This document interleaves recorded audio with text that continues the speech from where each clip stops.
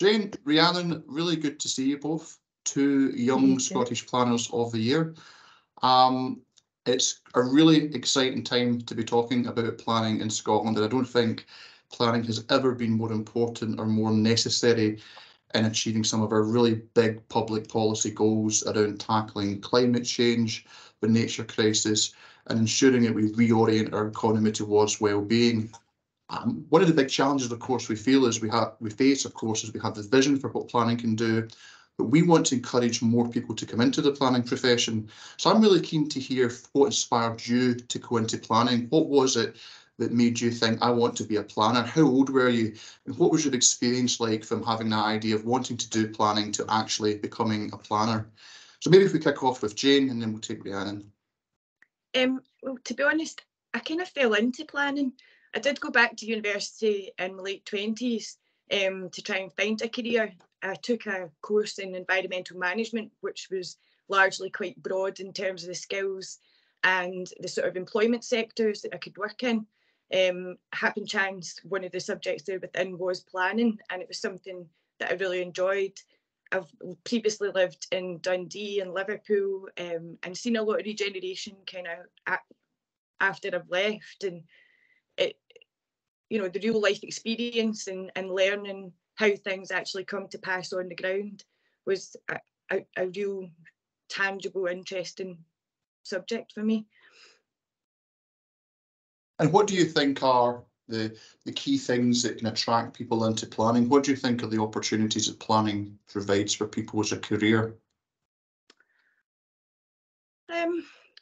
Well, I think really it's something that's all around you, you know, and it's something that at certain times in your life you might be affected by a housing development nearby, or, you know, any kind of development, whether it's near your work or where you live. So I think the fact that it is there and it is pretty much in front of you, it's hard to escape. And I think that the key link is understanding the processes and procedures of how things actually come to pass. And that certainly was an interesting point for me. For you, Rhiannon, was there a light bulb moment when you decided that planning is a career I want to pursue? Yeah, there was actually. It was when I was in the 6th year at school. My sister, she worked for a property consultancy and she sat next to the planning team. At the time, I loved geography. It was my favourite subject, and she was the one who actually suggested, I think you'll quite like planning. It suits your personality. It brings up your interest for geography. And from that, it was a way to make a career out of what at the time was one of my biggest passions. And 15 years later, I reluctantly have to say my sister was right. And it's been great for me, and it's something, it's a way to put something I've really enjoyed into practice and to help others and to create great places. You said, if I remember correctly, that something that was identified by your sister as suiting your personality. What kind of personality and temperament do you think you need to be an effective planner? I think a planner has a lot of unique attributes, but I think one of the kind of biggest things is mediation and patience and problem solving. I think it all falls into that kind of wider skill set. It's a lot of soft skills that you develop as a planner, and it's trying to find solutions to problems a lot of the time. And I think you notice it in both sides, whether you're working in private sector or consultancy, or even in any of the other sectors, to be honest. Everyone's got competing interests, and you need to try and find a balanced view and a balanced judgment that benefits the greater good, essentially. So I think it's that's always appealed to me, that there's always a real positive focus, and it's very solution orientated, and it's trying to make a better place, isn't it? That's the end ambition for us as planners. And there's the thing that appeals to me is that there's quite often quite a clear legislative framework to work within, and there's rules and ways to processes to follow. But on the opposite side, there's also opportunities for a lot of creativity as well. So, yeah. Now, that's really interesting that you say that, particularly around creativity, because it's one of the things that has really excites me about planning. Is it's not just the day-to-day development management and the important skills of your mediation and balancing competing interests, but I've been able to go and take a vision of an idea and actually fully develop that into something. And there's nothing I think can be more exciting and inspiring than to embark upon that journey. Is there any particular projects or pieces of work that you've been involved in your careers so far that has really inspired you and made you just given you so much energy and motivation and drive and just really reminded you why you got into planning in the first place? I don't know if you want to have a stab at answering that, Jane. There's been quite a few like different little projects, nothing of any major scale thus far, although I'm getting more into major work as a planning consultant. And I think sometimes in planning, some projects can take quite a long time. I think Dundee Waterfront is a perfect example of a 20-year process before things really start coming on the ground. And whilst that was nothing that I worked upon, it was something we definitely covered a lot in academia. And it's just interesting to see how that's been brought forward, how long it's taken, and all the work behind it. And now seeing it coming on the ground is it's definitely quite inspirational what you're trying to achieve. And what about you, Rhiannon? Is there any particular projects that you've been involved in that if you were asked to go into a classroom and give a talk to people in 6th year and inspire them to take up planning as a career, that you would cite as a great example of the power of planning? Do you know what? It was something I did really early on in my career when I was working at TAPLAN and then later in Perth and Kinross Council, the development planning team. And we went into schools and we used Minecraft. And it was trying to teach the students that this is how you use, this is essentially planning, we're planning places, and to try and further that understanding of the links between what they maybe know and can relate to and what planning is. And it was one of those things that really clicked. I mean, as a child, I played The Sims. This is maybe a different generational thing, but it's building places and towns. And I think it's trying to show that there's a link to that and there is a job within that as well. And it's kind of the next steps of putting that into practice and how can you make your place better, building on what you maybe learned through games or what else your lived experiences might be. Okay, well, I have to ask, I played The Sims when I was younger as well, and I loved that game. Let's be honest, how much of a perfectionist were you in building your houses? Pretty much. Well, I'm quite a perfectionist anyway. I have to say, I like things done a certain way in a certain order. So, you can imagine my house would be pretty pristine. It's interesting to hear. I've been always talking about the things that have inspired you into planning and the things that you have been inspired by in your career so far that you would, cite as examples to other people. I just wonder if you get any sort of comments on what you think some of the perhaps biggest misconceptions around planning as a career are. Is there anything that you hear regularly, Jane, that you think that's not what planning's like at all, but it's perhaps a view that is quite prevalent but ultimately misinformed? I think there's the concept of it being like overly bureaucratic. I mean, obviously we do have to work within a legislative framework. There's certain regulations, etc. There's application forms to be filled in, but ultimately what you're trying to achieve is on the other end of that, and these are official things that you need to do.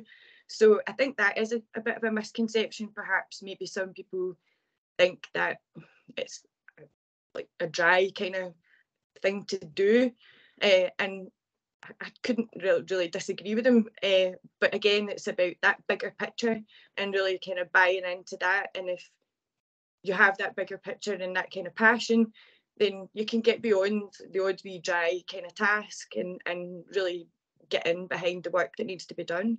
And that's what's interesting, is the conversations, the projects, and really driving things forward. It's really interesting. I remember there was a meme that used to go about, and it was 4 photographs, and it would say something like what my friends think I do, what my mum and dad think I do, what my partner thinks I do, what I actually do. If you were going to go and design a meme like that, Rhiannon, how would you how would you design such a meme like that to go and say what the reality of planning is versus perhaps some of the perceptions around it? Yeah, I think that's a really interesting question, actually, because I think it's funny when you speak to people who don't really know much about planning. So I remember my brother saying to me, for example, "Oh, that's what you do. You're that person that told that old lady that she needs to take her fence down." Because they only ever hear about the enforcement cases in the news. They don't hear about the good news stories. So you've got that kind of quite a negative public perception sometimes of what planning is from people that don't know what they're doing. And then you maybe hear from other professionals that it's all red tape and rules and regulations and you need to do this, this and that. And then I think you've got what you actually do, which is to find solutions to problems, to help deliver national initiatives like the kind of wider green recovery. That's all linked into planning. How we respond to the biodiversity crisis, that's planning. How we create safe places, that's planning. I think it's so,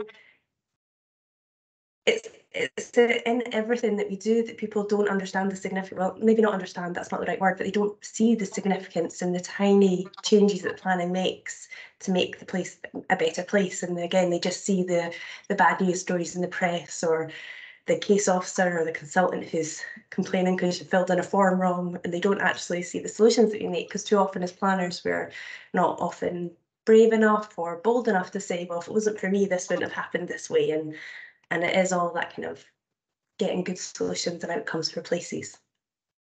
Do you think there's something perhaps around the timescales in which planning operates? It makes it more difficult and challenging to create and develop a wider public appreciation, and indeed perhaps a wider appreciation and understanding amongst policymakers? Yeah, I think particularly for the public, I can imagine why it would be so difficult when if you imagine there was a housing site next to you and it first comes through in the local plan process, and it comes through, obviously this is now changing, but it would have came through in the MIR, and you first hear about it and then there's no proposals for it, there's no idea of where the houses will be located, and it's really hard for someone to understand that and to get to the basics of it. And then it's in the plan, so you know there's going to be housing there, but you don't know what it's going to look like. And then the developer comes a few years down the line and they put their plan in and they still don't know what it's going to look like. And that all comes before an application is even in and there's any certainty on what it could look like. And then does it get approved? Doesn't it get approved? How long is it in the system for? Does it get called in? Does it go to appeal? It can be years down the line from when they first hear of that. So it must be really difficult without understanding the background of all the process that goes into it and why there's a need for all that process to try and keep on top of everything. Sometimes I think could be quite challenging. Yeah. Is that something you agree with, Jane? Oh yeah, most definitely. It is like I said about the Dundee waterfront, reflecting on that. The timescales for some of the things can be quite long. The process may be little understood, and like you say, Rhiannon, like planning permission in principle doesn't necessarily give that tangible idea of what that development is going to look like. So again, it's down to proximity to things and being able to actually understand it. It's low, where something's a long-term thing or seems quite vague or whatever. You can understand why people would have an issue with that, or like why that's hard to kind of buy into. What are you buying into in some respects in that regard? So yeah, I would totally agree with what Rhiannon said. It's something I've been very conscious of in my tenure as planning minister, coming in more or less sort of halfway through the process of developing NPF4 and conscious of that vision to 2045. And I think, goodness, that is the year I turned 60 years old. And that still seems a very, very long way away from me.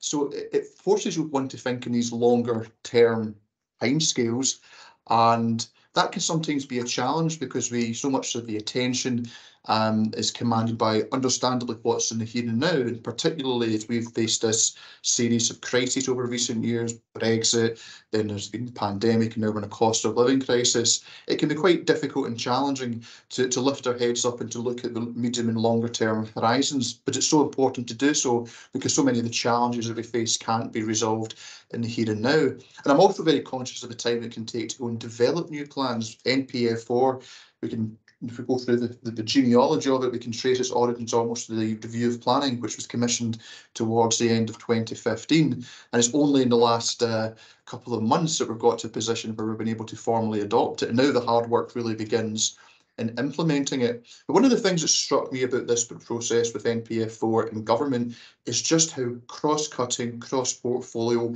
and interdisciplinary it is. I think that can perhaps add to the complexity of planning and the challenges around clear explanation and wider public understanding. But I'm keen just to get initially your impressions, Jane, of the importance of teamwork and interdisciplinary work within planning, and how planning adds value to the wider objectives of planning authorities and indeed government overall? Well, it is very cross-cutting. I think, I mean, this is not to reduce the role of a planner in any way, but I consider us to be quite generalists in a sense that we are the kind of middlemen between, you know, the communities, experts like ecologists, etc., and trying to bring that all together. In terms of like a project, it's multidisciplinary. Bringing together the NPF4 was multidisciplinary. This is it's a massive part of what we do, and it is really why it's so complex. And even as a planner, you're trying to get your head around some of these more technical reports, which can be quite mind-blowing at times, especially first time you encounter certain reports. So yeah, it is quite, and you rely upon these experts to provide you the right information so you can put forward the right information for your planning applications, etc. And again, the authorities are needing the expertise on their side to be able to actually assess this information that's coming in front of them. So, what are your reflections, Rhiannon, around how planning sits within a wider interdisciplinary team? Yeah, I think what Jane said is completely right. And as a planner, you have got a real job to communicate everyone's different kind of key points and bring something together that works for everyone. And it's that finding development that works in the right place for and that benefits the greater good, as I've said before. And I think it's that wider balance and the need to there'll be pros and cons to every proposal and to every development, because the way it is just now, nothing's going to meet every single tick box every single time, and it's to make sure that we can get the best possible result. And to do that, you do need to work with other practitioners who have the experience in that field, because you can't be expected to be an expert in everything, but you need to know enough and you need to be able to trust your advisors, and that all comes with working as part of that multidisciplinary team. And it's how you pull that information together to present a case or a proposal to benefit the wider population. It's interesting that point about having to be something of a, well, having a specialism, also having to be something of a generalist. And we touched earlier on about how we can encourage more young people into planning, but what for those who are a bit older, maybe working in a related area, of an area not so related to planning? What do you think we can do to attract more people, perhaps who are looking for a change of career into planning as a profession? Jane? I think God, there's quite a lot of different ways we could look at it, but I mean, I didn't have any previous career necessarily. I would say it was mostly sales and customer service based work that I was involved in across a range of different kind of sectors, and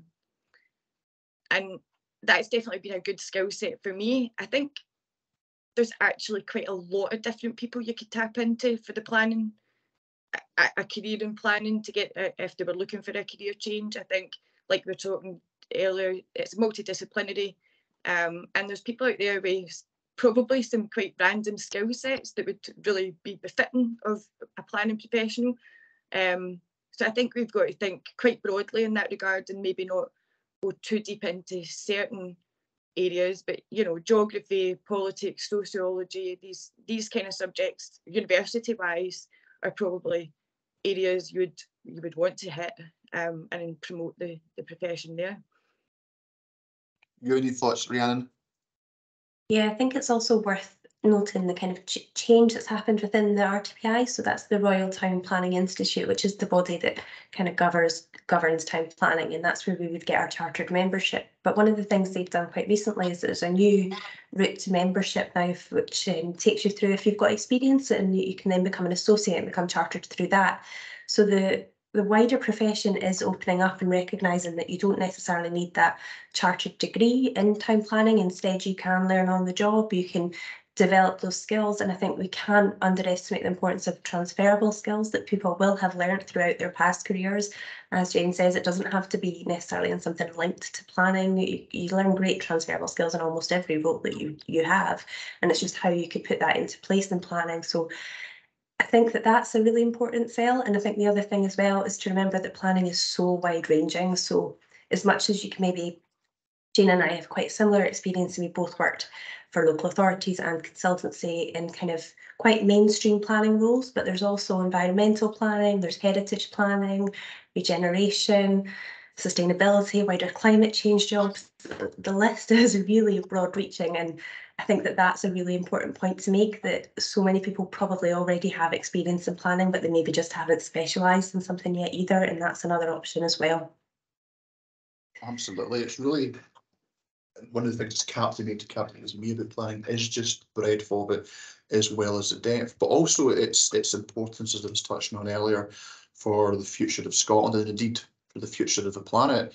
I'm just keen to get your reflections, Jane, and what you think are the big challenges and the big opportunities for planning over the coming decade in Scotland. Well, I think there's definitely the big issues of the nature crisis, the climate crisis. There's still like a housing crisis going on, and in any sort of crisis, I think there's always an opportunity. I think where maybe it's not obvious, a good think about it could certainly allude to what the opportunities might be. But I think there is definitely an opportunity for planning to help deliver, and the mitigation, adaptation that's required for some of these things. And in that, there has to be like innovation and creativity. So yeah, I think there's a good lot of opportunities out there to be grabbed. Yeah. Do you agree with that analysis, Rhiannon? Yeah, I would. And I think as planners, we are resourceful and resilient, and we'll always try and solve these problems. But for me, one of the biggest concerns is wider resourcing of planning in Scotland. There's not enough planners in Scotland. We're hearing of jobs being advertised and people aren't applying for them because there's just not the staff to fill positions. And the concern is that this is just going to keep getting worse, and then that will have an impact on performance and job satisfaction, and it will snowball. So I think that that's my biggest concern, is that we're not getting enough people in planning. And personally, I don't see why, because it's a great profession, a great career, and I've really enjoyed every time I've spent in it, to be honest, and every different job. So I think we need to keep singing that message to people, that planning is an option, and it's a really good one, and that we need to get more people into the profession. It's a really interesting point, and I think it touches earlier, and perhaps when we were considering some of perhaps the misconceptions around planning and how they perhaps predominate amongst in the public consciousness. But clearly, from this conversation's demonstrated, the breadth of opportunities within planning is boundless, and the opportunity to have influence and agency in some of the key decisions that we're going to have to take over the coming decade, a critical decade, as we all recognise, for the future of the planet, demonstrates the importance of planning as a profession and as a career. I think going back to that earlier question around how can we inspire more young people into the profession, how important do you think it is to engage with people at the earliest stage? One of the things we've sought to do in the development of NPF4, and indeed in the new style local development plans and through place efficiency assessments, is have far more engagement with young people and children. How important do you think that is? Not just to ensure that we have a planning system, we have development plans that reflect the aspirations of other communities, but also serves as an opportunity to inspire that next generation of planners. Jane? I think engagement is always key in making sure that you are visible as a profession in that engagement process. When then the children start coming on to like picking subjects at school or whatever, it may well be that influence. So yeah, early engagement, early visibility are definitely two key things, because when you think about what your interest would be, or maybe what you were going to do to university, I've usually found that other planners have had like family members who have been architects or planners or whatever, and so obviously there is that visibility early in their life. That's something I didn't have, and I wasn't aware of planning until I was like in my late 20s, early 30s. So yeah, early engagement is definitely crucial in that regard. And you agree, Rhiannon, do you think there's an opportunity through that greater engagement we have with children and young people feeding into the planning system around what they want to see in their communities, and also an opportunity to inspire them to think about planning as a future career. Yeah, definitely. I mean, you hear the kind of obvious professions, doctor, lawyer. I don't know why planning's not up there with them. That's maybe put that a wee bit too highly in terms of their wider recognition, but I mean, it should be. And even things like, I was really surprised myself the first time I watched Parks and Recreation, because that's talked about a planning department, and just wee things like that where you, and as we said before, Minecraft, Sims, it's all planning. So it is all there in the background. It's just bringing it out and strengthening the links. And I think that's particularly important, to strengthen the links between planning and the curriculum for excellence. I think a lot of what we're taught in schools, especially subjects like geography, is essentially planning. And I don't really think that people often realise this. And I think it's that raising awareness which is particularly important with the younger generations, and we know how concerned the younger generations are with the police, specifically when we think about the impacts of climate change and the role that our younger generations will have in trying to mitigate against these impacts. So I think that that's really important, that it's taught wider, particularly in schools, and that careers advisors know about planning, and that planning is probably a pretty obvious choice for anyone who goes to them and says, I really like geography, what can I do? Because I think too often that link's maybe missing as well. So I think that would be my kind of main points to get young people in. Yeah, Jane, do you think we perhaps take planning for granted?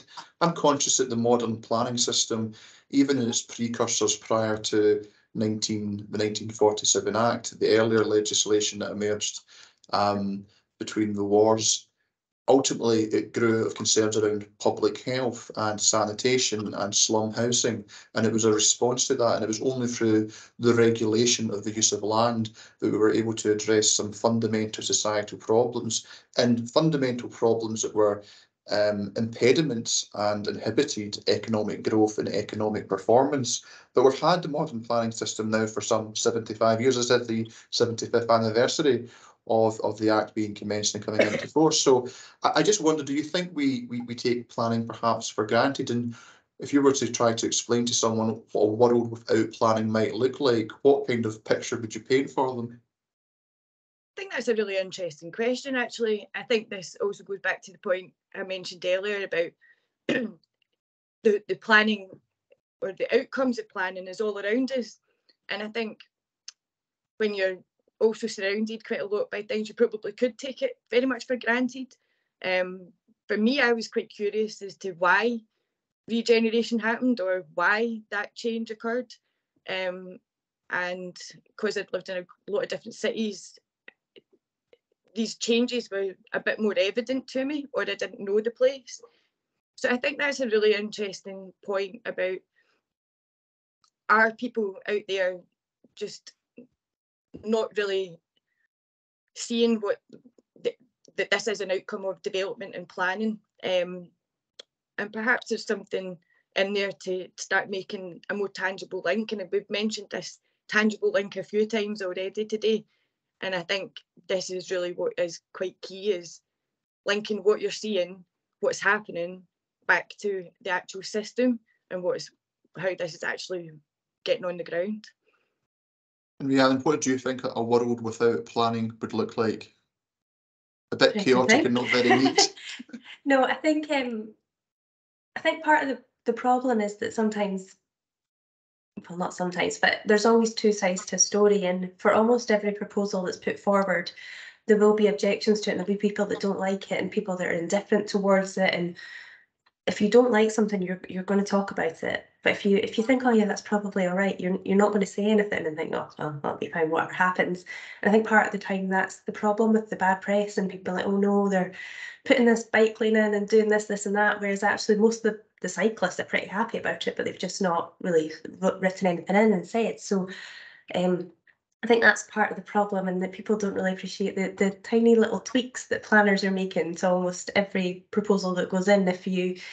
If you're the case officer, there's always minor things that you're trying to just change to get things to make sure they accord with policy. So is that putting some extra windows in to create privacy on a lane, or is it reducing the height so it doesn't impact a building nearby? And it's just small changes like that that make the real difference. And I think that can be really difficult to shout about as a practitioner and a professional, to say, oh, well, I did a really good job here because without me, that would be a dark lane. And because no one really thinks about it. And it's those kind of small points that you say, if it wasn't for planning, what would we have? We'd be creating, there's a real high chance that you could be creating unsafe places, that things could be going unregulated, that we wouldn't be building development that benefits the health and well-being of people.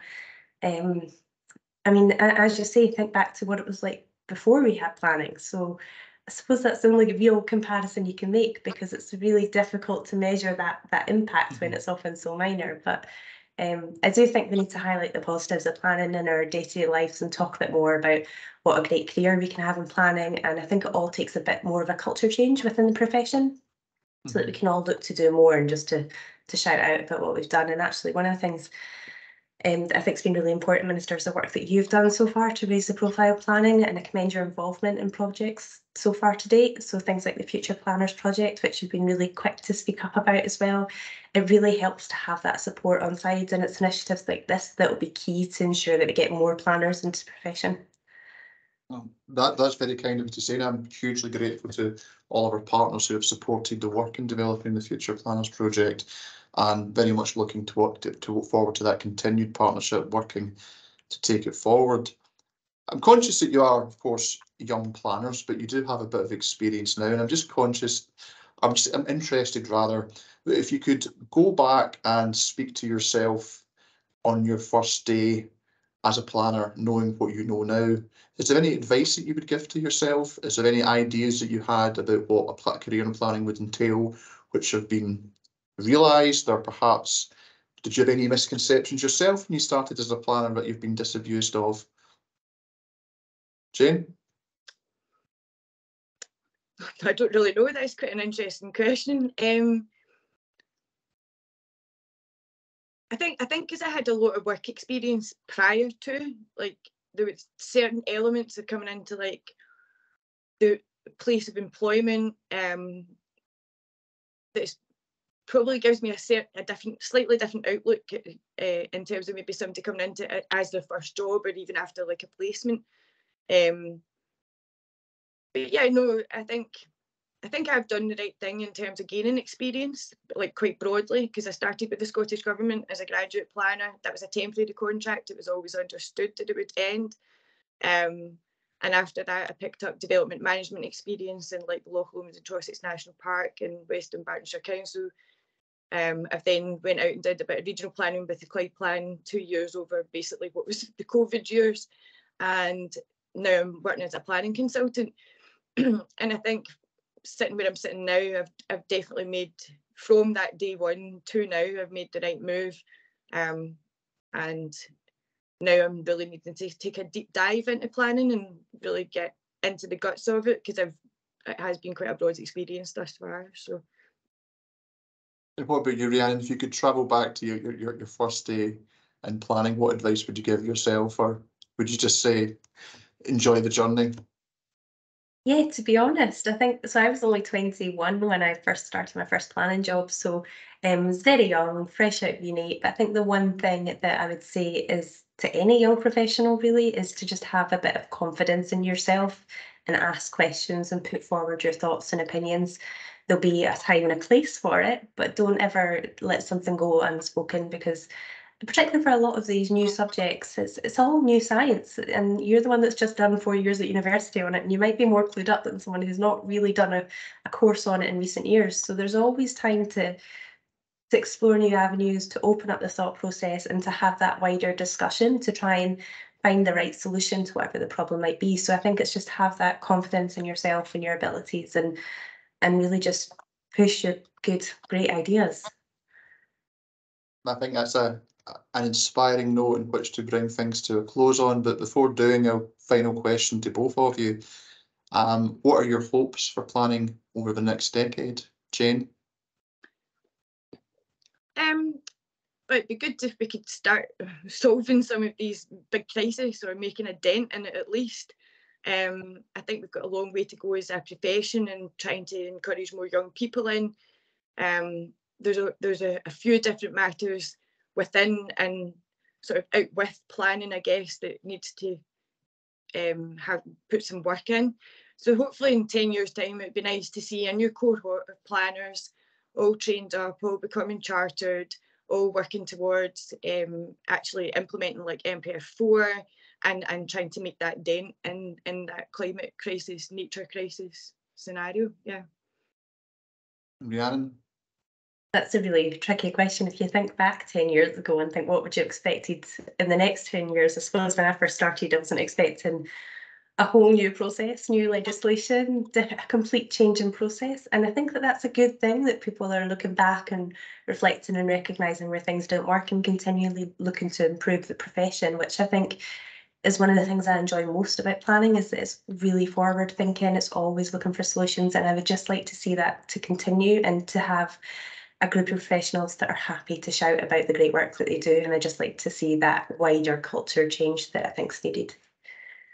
Absolutely. I think that need for a culture change to move from conflict to collaboration is so Definitely. important. But I think we're in very safe hands with both of you and many of the other young planners. And can I just say in closing this, it's been an absolute pleasure to talk to you both. And on behalf of the Scottish Government, thank you to you both for all that you do as ambassadors for planning in Scotland, and for the work that you will be doing just by your example and influence of encouraging so many more people into the profession, a profession which I would also encourage any young person, and any not so young person as well, looking for a changing career, to explore and to embrace, because it can be a real force for good. Thank you. Thanks for your time today. It's really appreciated. Yeah, thanks, Minister. Thank you.